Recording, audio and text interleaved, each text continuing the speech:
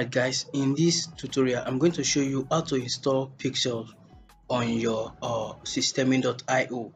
So on your funnel or your landing page, I'm going to show you how to install pixels on it, right, to track the events that are coming in from your leads, right.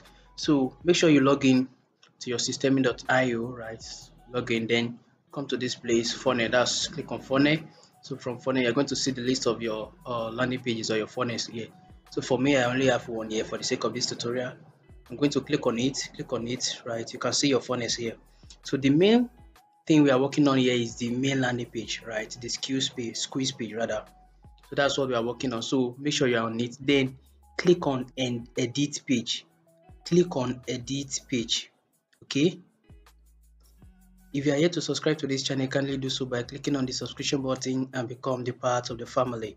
It costs you nothing. Thank you very much. So this is the landing page here now. So for you to install pixels on this landing page, right, so just come up here to settings, click on settings, then you scroll down.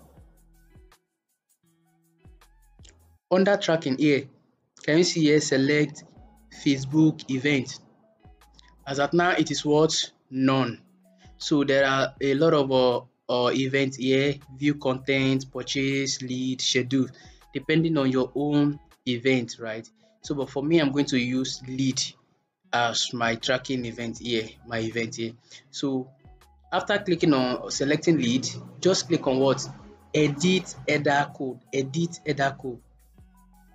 All right, then you're going to see this modal pop up. So go to where you copy your code, right, where you generated your code, probably from your Facebook or your Google Ads. So for me, I generated it from Google Ads, right. So for me, I have it saved in the notepad here. So let me go to the notepad. So here is the notepad there. You can see everything is saved here. So I just copy all, okay, then come here and paste, boom. So that's all. Just click on what? Save. Click on save. So it has been what? Saved directly like that. Then make sure you what? Click on save changes here. Click on save changes. Okay. How do you know if the pixel is actually working, right? So I'm going to show you how to know that the pixel is actually working. One of the first thing you're going to do is to install a Chrome extension called Meta Pixel Helper. So just go to your Chrome extension. So when you open Chrome extension, come to extension here. Okay, so from extension, search for Meta Pixel Helper. You're going to see this is it here, Pixel Helper. Alright, so me here, I already installed it. This is it here, over here. You can see it here. So that is how we are going to know if this pixel is actually working. So let me go back to my funnel again. Alright, so from here, just click on edit page. Right, and immediately you open this edit page. Can you see it up here? Can you see it? It's already showing one. Now, so megapixels is accessing this page. You can see the ID is here. This is the ID here.